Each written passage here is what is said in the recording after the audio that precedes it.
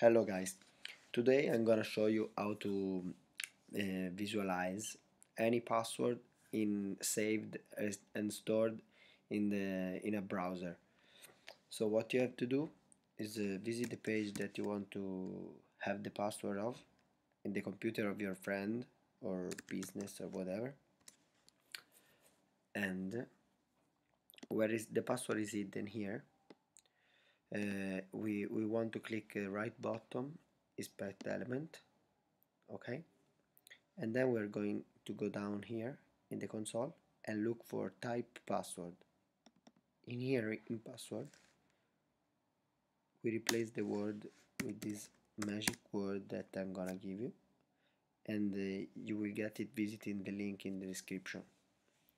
Once you insert this word, you click enter and the password is gonna be revealed. You see here you have my password. Now you can log in my Hotmail from your home or wherever you want.